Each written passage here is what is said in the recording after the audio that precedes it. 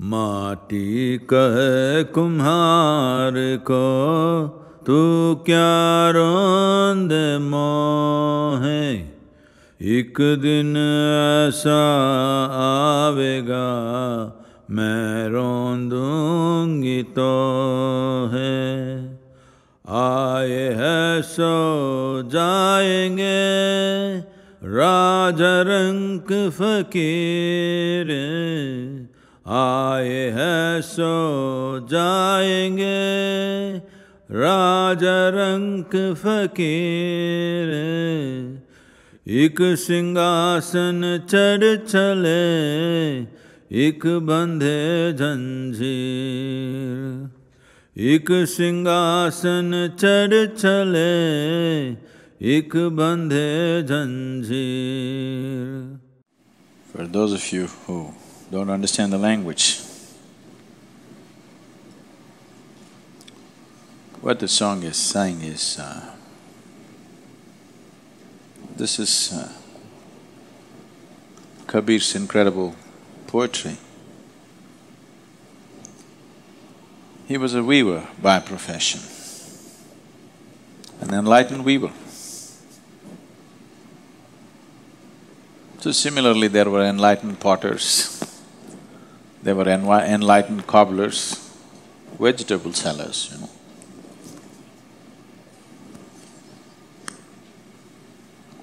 all kinds.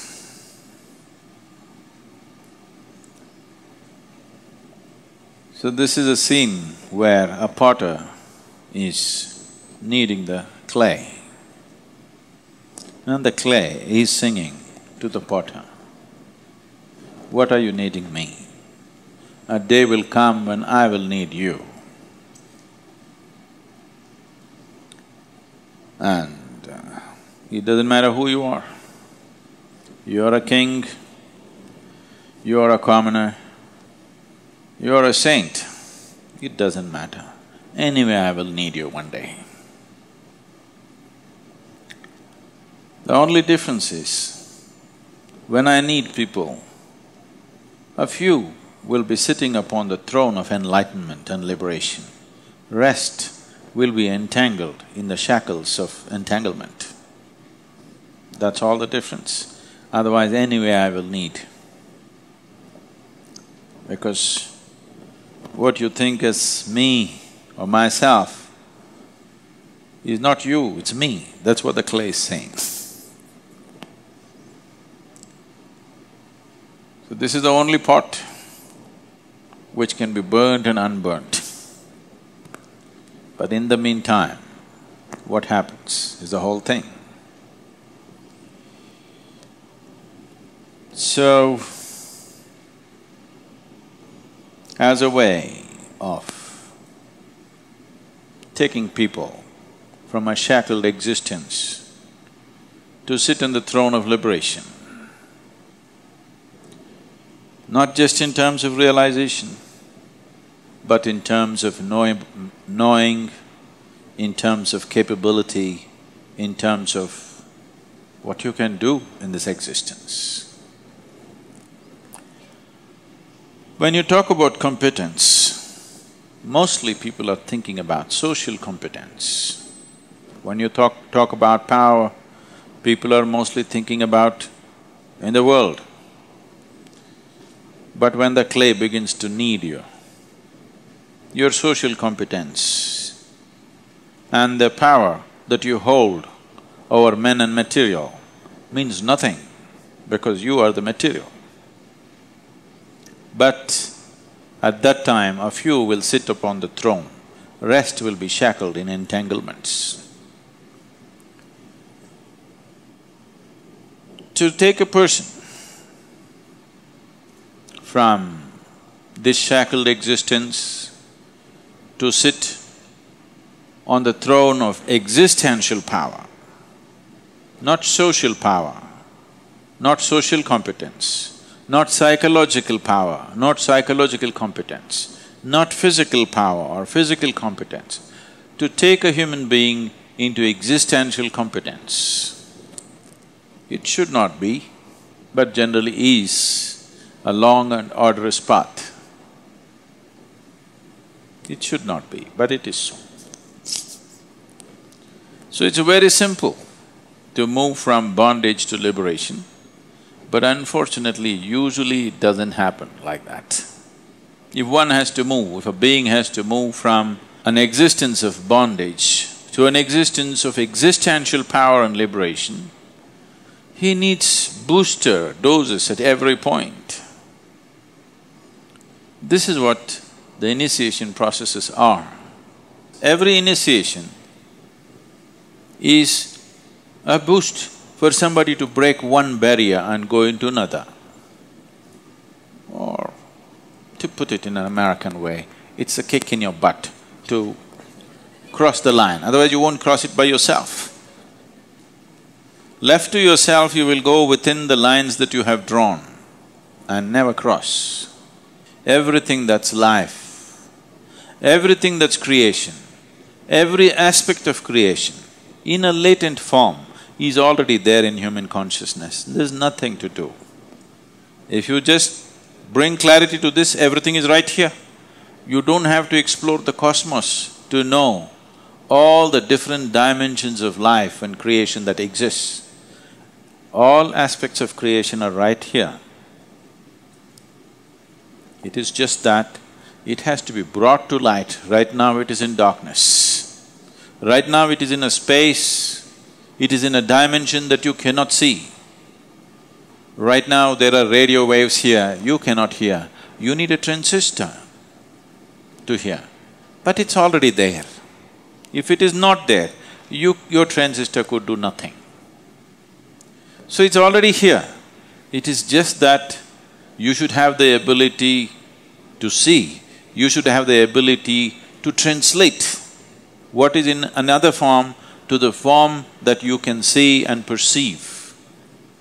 So the initiation processes are just this, and these goddamn initiations are a frustrating process for the Guru because it goes so slow, inch by inch,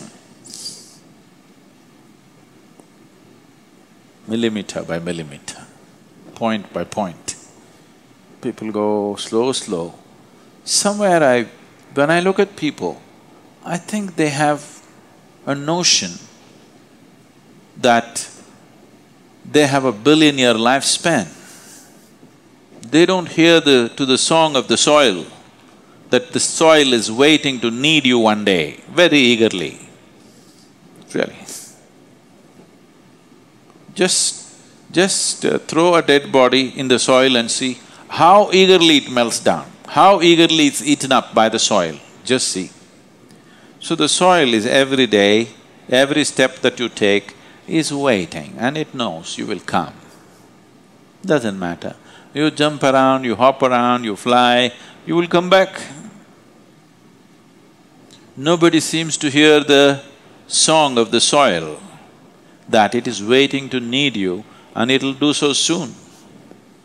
Because people are unwilling to take the necessary steps, they will create hallucinatory processes for themselves. The nature of the mind is such, it can make projections of life in such a way that it can keep you busy forever.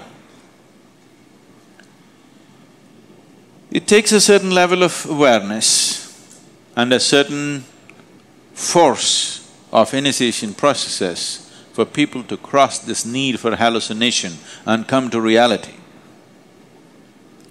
Because reality is grander than any hallucination that you can ever create. The wildest imagination that you have will be colorless compared to the dimensions of reality that already exists. Existence has more to offer than your imagination can ever produce. But you want to settle for your own stuff, this doesn't get you anywhere, but it makes you feel like you're really getting somewhere. This is not exploration of the existence. This is not mysticism. This is just the mischief of your mind. If you are happy with it, fine, nothing wrong. Nothing wrong in being limited, isn't it? Just suffocating, that's all. So, either you must cross the barriers, the restrictions, the shackles of life yourself, or you must allow someone to kick you through the barriers. One of these things you must do, otherwise you can only celebrate limitations. Otherwise, you can just gold paint the prison walls and think you're in a golden cave. Quite wonderful it is. But it doesn't matter what imprisons you. Imprisonment is imprisonment. It's as simple as that. So, the finer the material that you employ to restrict yourself, the more dangerous it is, because to have an intelligence which cuts through the gold and makes you see bondage is just bondage, by then the aspirations of the clay might have been fulfilled. The soil might have found its target. You might not have, but the soil would have. So some will be upon the throne, some will be still shackled.